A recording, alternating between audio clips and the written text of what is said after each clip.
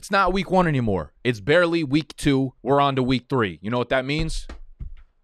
Dial in. We're talking week 3 waiver wire pickups, waiver wire ads, and we're going to do the same thing that we did last week because y'all loved it. You love the format. We're going to jump onto the sleeper platform. They've got the trending up. They've got the trending down tab, which tells us basically the most engaging fantasy football players right now, who's getting picked up the most, who are dudes that we can drop. We're going in on everybody. First, you know what you got to do. I came tucked. Say a little prayer to the Bijan Robinstein gods. Flex them. Let's see.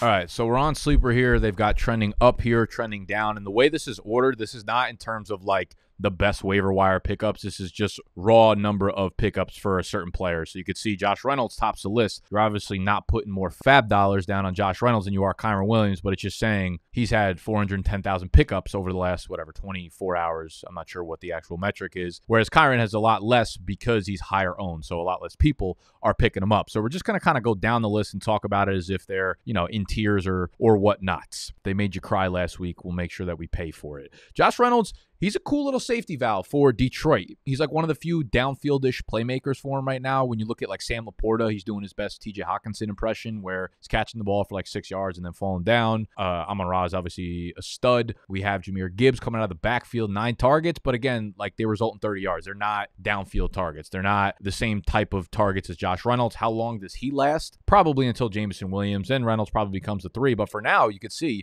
getting a lot of snaps, 70%, 80%, 6 targets minimum, 60 yards, 80 yards. I think realistically, he's popular play now because he scored 2 touchdowns, but I think he's got a nice floor of, 8 to 9 PPR fantasy points. He'll probably put up 40 to 50 yards. He's just going to get a lot of targets in an offense that is going to throw the ball a lot because they can't really stop other teams. Montgomery's a little banged up. He's got the thigh bruise. I don't really expect him to miss too much time, if any. So if he does miss time, they're going to have to throw the ball a little bit more. But Josh Reynolds is okay. He's not like overly exciting. This list overall is not the most exciting list. And we will talk about the trending down players too.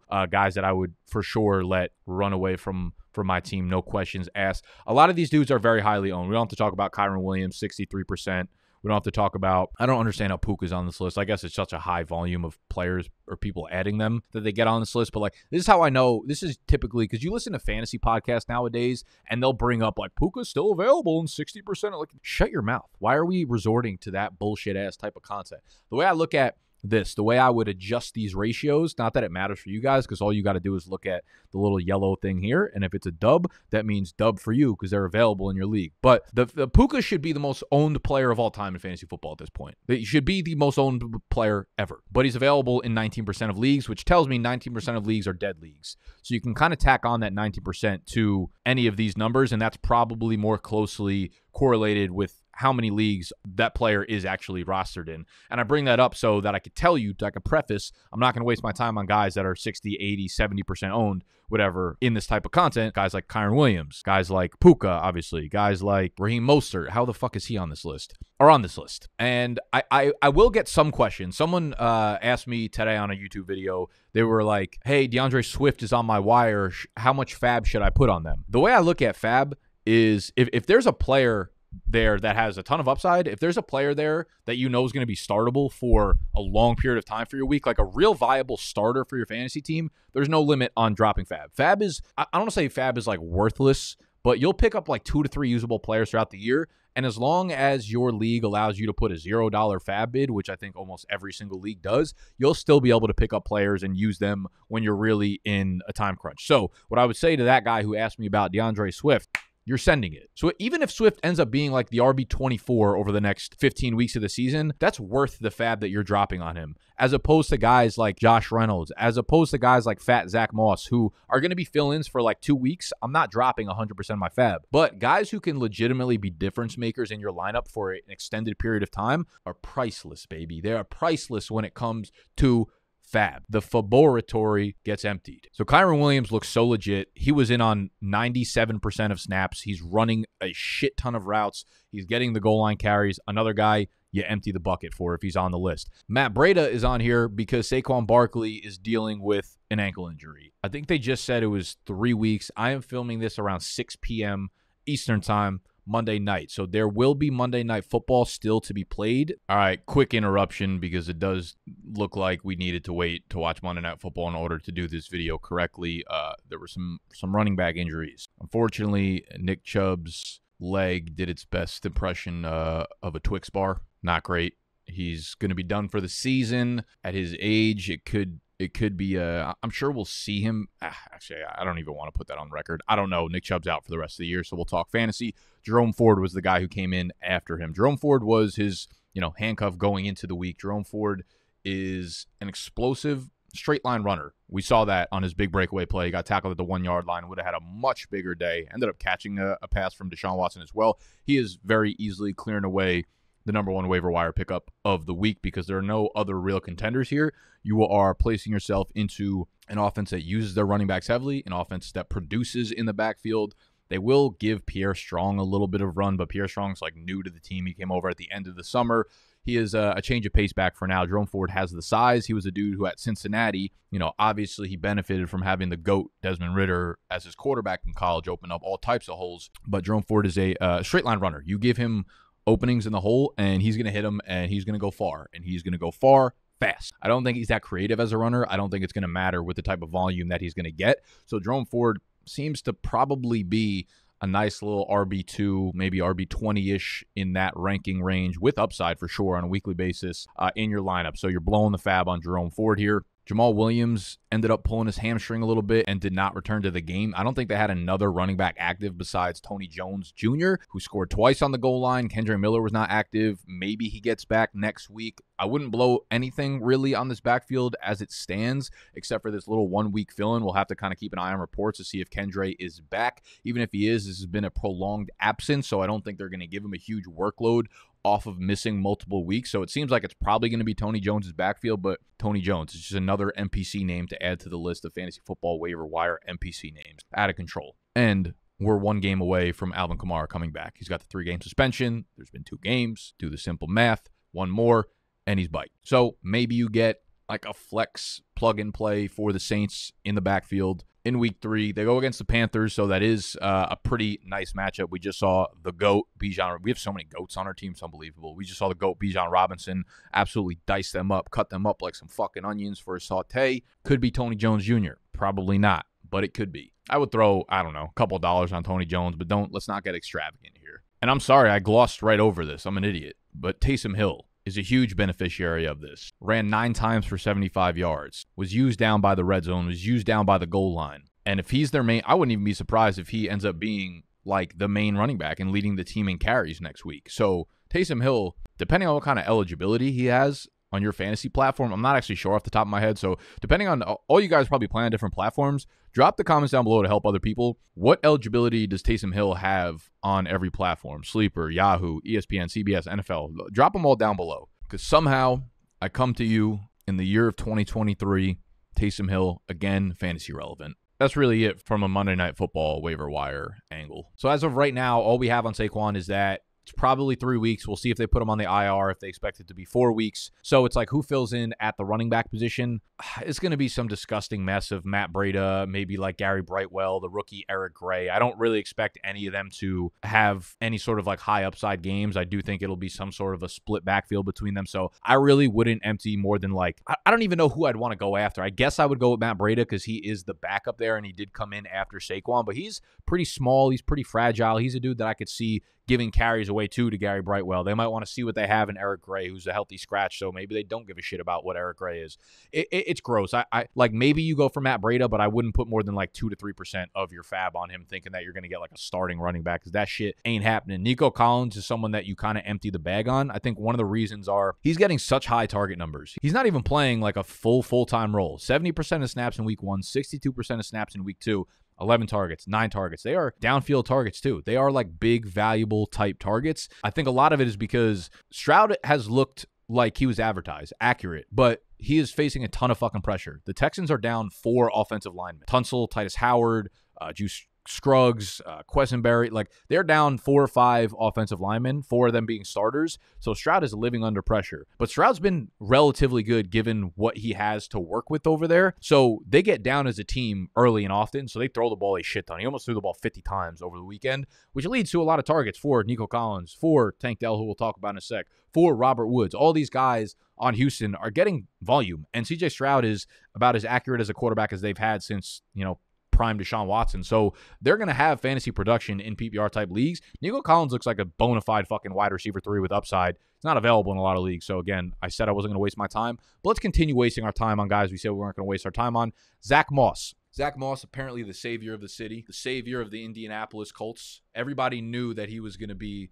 the guy. They're acting like he's Jonathan Taylor. I don't understand it. It blew my mind. But so did the 100% touch rate. He got 100% of the running back touches. Goal line, 18 carries, 98% of snaps, 88 yards on the ground, scored the touchdown, 4 targets, 4 catches. I mean, good Lord, Zach Moss. But again, we're 2 weeks into the season. Jonathan Taylor, still a question mark. Is he going to be with the Indianapolis Colts? If he is, that means he's only going to miss 2 more games. The Indianapolis Colts play at Baltimore. They play the LA Rams. They play a very tough defense in the Tennessee Titans. So not great matchups for, I feel disrespectful calling him Fat Zach at this point because he played so well yesterday.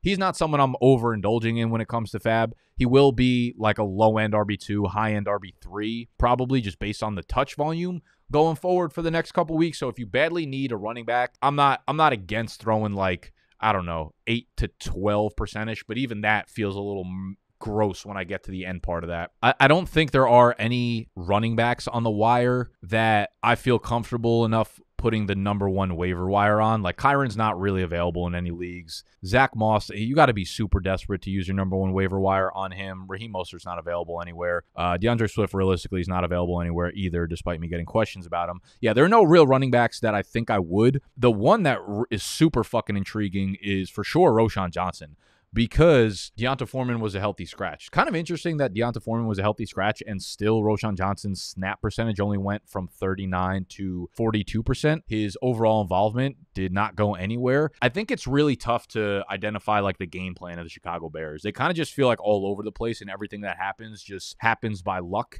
Like, it feels like nothing they're doing is calculated, and that also relates to the backfield. Phil Herbert's still the clear starter. They made Deonta Foreman inactive because they had, I forget who it was, they have another running back that plays special teams, and that's why they played him over him. But Roschon Johnson, it feels like clearly is now the RB2. If they felt otherwise about Foreman, he'd be playing over him. But Roschon's a dude who's obviously clearly pretty highly owned, but if he's still available, he's one guy I would consider using the number 1 waiver wire on, only because second half of the year upside, I could see being he's looked like the best running back on the Bears. That doesn't always translate to getting the volume. It doesn't always translate to fantasy production, but I will say he feels like the type of guy who could have a big second half of the year. So I'd be hesitant to throw the number 1 waiver wire on him, but if he's on there with fab, I would definitely throw between 10 and 15% on Roschon and occupy a bench spot for quite a while with him. Those are really the only running backs I feel like worthwhile and worth talking about. Maybe when we get down to the bottom of the list, we'll talk a little bit more about Craig Reynolds and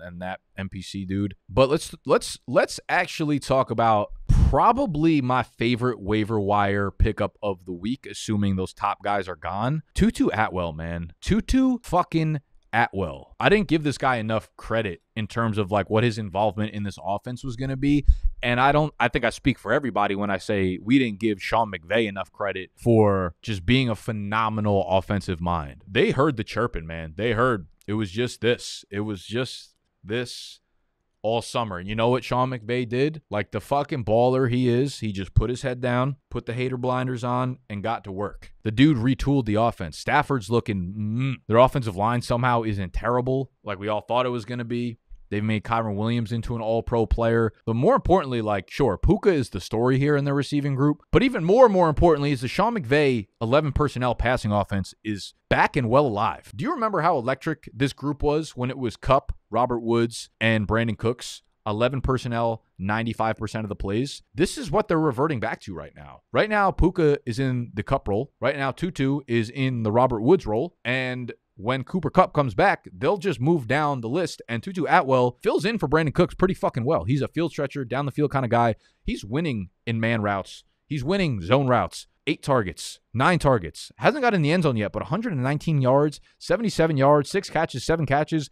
He feels legit. Everything about this Rams passing offense feels legit for the time being. As long as everybody's healthy, I feel like Tutu will be the B there to Puka's A until Cooper Kupp returns. Then the pecking order obviously changed a little bit, but I see Van Jefferson being the odd man out, and Tutu is proving everything about that. Tutu would be, based on the percentages here, I'm trying to be like realistic about what real fantasy leagues look like right now. Based on the wide receivers available, based on what this looks like, Tutu very likely my number 1 pickup on the week. Weird to say, but I can't imagine you've been watching football the last 2 weeks and you're not bought into what Stafford, this system, and this personnel looks like. Tutu's running 95% of the routes. He's on the field every single down, and they're using all their wide receivers on every play. And it's Tutu and Puka, and Tutu and Puka, and Tutu and Kyron and Puka, and Tutu and Kyron and Puka. That's got a cool sound to it. Tutu and Kyron and Puka. Great names. Just great names out there in LA. You think they're real? You think those are stage names? Tutu, Kyron, and Puka? Those feel like fake LA Hollywood names. I'll give it to the marketing team over in the Rams department. Who else we got at wide receiver? Marvin Mims made 2 monster plays, obviously, for the Broncos. The problem is he's running no routes. 27 and 24% of the snaps. This is like the perfect... if you can encapsulate fantasy football in one picture, it's this. He ran more routes last week, had the same number of targets, and we wanted to drop him. He does the exact same thing the next week, and he happens to catch 2 Hail Mary passes down the field. Now everybody's back in on him. He's one of the most added waiver wire pickups of the week. He's still running like the 5th most routes. Jerry Jeudy is back. He ran 85% of the routes. The Fantasy Life website has an awesome free tool for you guys to use and for everybody to use. This is not a paid plug whatsoever, but this shit is free. You usually got to pay for this kind of thing. And if you look at Game log under utilization report. This is on fantasylife.com. They have week 1. They've got week 2. They've got the routes percentage. Courtland Sutton's a full-time player. Jerry Jeudy in week 2 was a full-time player. Little Jordan Humphrey, his playtime went significantly down after Jeudy returned. But Brandon Johnson, whoever the fuck that is playing 60% of the routes. Marvin Mims down here. Like, he's literally tied with Philip Dorsett. What are we doing out here? He's like the fit. And I get it. I understand making big plays and like being good at football tends to be the thing that gets you higher routes and higher snap percentages, but he's still sitting there. So you're going to tell me you feel comfortable about Mims being in your lineup? Definitely not, but, you know, maybe more big plays to come. I don't really know. He's not someone I'm overpaying for. Tank Dell's kind of interesting, though. I talked about Houston, and I talked about their receiving core. Nico Collins is definitely the one there. Robert Woods feels extremely secure in a PPR-type format where he's probably scoring like 11 or 12 points a game. They're going to have to throw the ball a lot. You see his snap percentage go up from 48 all the way to 79. He's making some big plays down the field, got the touchdown score. Tank Dell was a really exciting college prospect. It felt like every time you watched him play in college, like smaller school, he was playing in like gym class against these much lesser talented dudes. Does that translate over the entirety of the year? I don't know, but I'd be okay picking up Tank Dell and kind of seeing what happens over the next, month or two, seeing if he continues to play 72, 75% of the snaps. If they're running 3 wide receivers all the time because they're always down, then Tank Dell will probably play a lot. So I don't know. I dropped 2 to 3% on him, nothing more than that. Zach Ertz again continues to eat. We'll wait on tight ends actually and keep going down the wide receiver bandwagon here. Jayden Reed continues to be a really, really awesome playmaker for him. He was a big dynasty target of mine this offseason. The rookie second rounder continues to go under the radar that he was a second round pick there. Snap percentage, he's still playing just the slot role. He's still playing slot type snaps, 55%, but he scored 2 touchdowns, 20 fantasy points in this one, half PPR. With Christian Watson still sidelined, Jayden Reed he's a good playmaker, man. But again, like, don't be too fooled by touchdowns, because if he doesn't score the 2 touchdowns, then you're looking at a pretty pedestrian day. I like Jayden Reed. I like him in deeper leagues, 1, 2, 3%. See what his role looks like when Christian Watson is back, but not eager to get him to my lineup right yet. A lot of kicker action. Kansas City Chiefs defense with Chris Jones looks fucking phenomenal. And Chicago is on their schedule next, so KC is probably the pickup of the week at defense. Allen Robinson, we'll see what he does in Monday Night Football, but I think the guys to keep an eye on in Monday Night Football. So we have Pittsburgh versus Cleveland. Allen Robinson and Calvin Austin for sure. They're probably regularly available based on Deontay Johnson's injury. Jaylen Warren, probably pretty owned, but we'll see what his split percentage is with Najee. On the flip side, Cleveland, I would look at Elijah Moore and Amari Cooper definitely owned. DPJ could have a big game maybe, but still there's no predictability with him. Jerome Ford would probably be like the one guy I keep an eye on because he got like 15 carries last game, although it all came in garbage time. So when Nick Chubb wants to go Chubb, he gets chubby, and Jerome Ford will stay off the field. So maybe he's the handcuff. Probably doesn't really matter. Those are the players. The players I'm really looking at in that game would be the Pittsburgh receivers with Deontay Johnson out. Who else? Salvin Ahmed, no. Brandon Johnson, no. Robert Woods, I've talked about. I think he's just flying under the radar as a good PPR play. I'm sorry. I'm gonna skip past all the dudes with really high percentages. Calvin Austin, definitely keep an eye on. Latavius Murray got one goal line carry, split it with Damian Harris, who got a goal line carry. We're not really looking to grab him. Craig Reynolds would be the guy. Like, he literally has such a fucking NPC name, bro. Like, who are you, Craig? He's 27. Went to Cutstown. Shout out Cutstown. So David Montgomery banged up his thigh. Now, he said it's going to take a couple weeks for my thigh to heal. He's got a thigh bruise. Everyone took that as he's out for weeks. That's not what he said. I don't know why people ran with that. The way I took it, the way he said it, I think, was that, like, he's injured and it's going to take some time for him to get back to 100%, but it doesn't mean he's sitting out. So maybe he misses a week. I doubt it, but it could happen. If that's the case, Jahmyr Gibbs will probably get a few more touches in the run game, but he'll be really involved from a passing perspective again, I would imagine.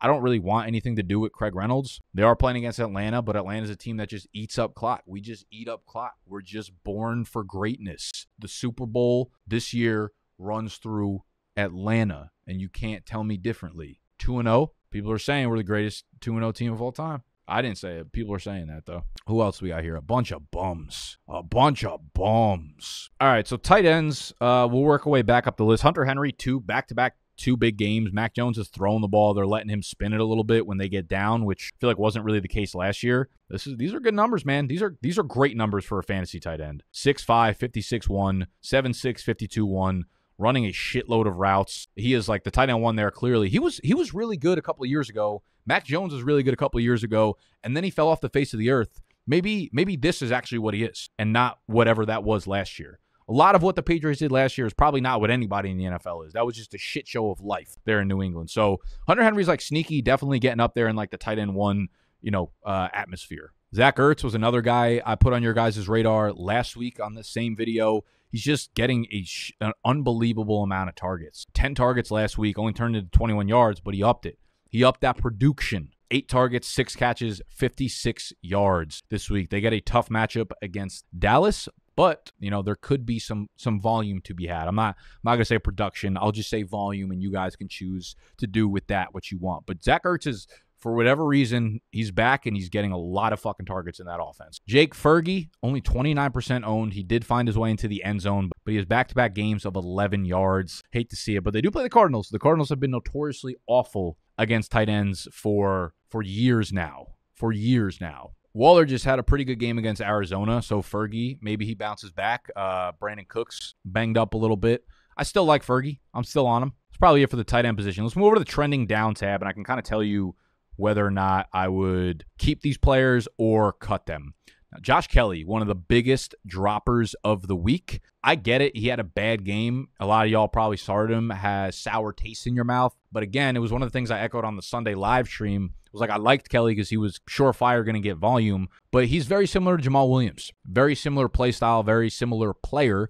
And the Titans absolutely ate up Jamal Williams. And the Titans' run defense is fucking elite. So Josh Kelly is who he's going to be. He is that secondary piece in the Chargers' run game. So when Eckler gets... I expect plenty of good games from Kelly still. You're 100% holding on to Kelly. He's still going to get work in that offense. He's still going to be the number 2 behind Eckler. But the Tennessee Titans' run defense is super legit. Cam Akers, not great. I'm going to hold on to Cam Akers for like 1 or 2 more weeks and see where he lands. If some team wants to trade for him, I could see him going to Baltimore. I could see him. I just don't even know if he's going to be good anywhere. That's the problem. I would hold on to Cam for another week or 2. Odell, you could drop his ass. Kendrick Bourne, I'd probably hold on to. He's a dude who's getting a decent amount of targets. So 11 targets week 1, 9 targets yesterday. He didn't have the production. That felt like the most obvious fucking 4 for 30 game of all time coming after his big week 1 game. But I still think he's probably one of, if not like their best receiving option. Quentin Johnson, you could definitely drop right now. He's like 5th in the pecking order right now. Deion Jackson, absolutely drop fest. Higbee, who would have seen this shit coming?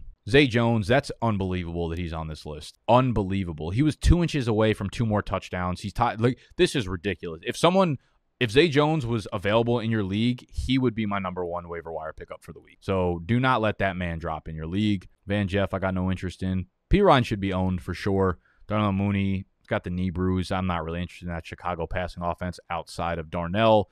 Zeke, it's whatever. Lazard, whatever. Dalvin Cook, oh God, he looked bad. I'm not ready to drop him because they were playing against Dallas, and I feel like that game script was the most predictable thing of all time. But let's keep an eye on that one. Juju, absolutely droppable. Rashad Penny, for sure, droppable. Tyler Algier, definitely not droppable.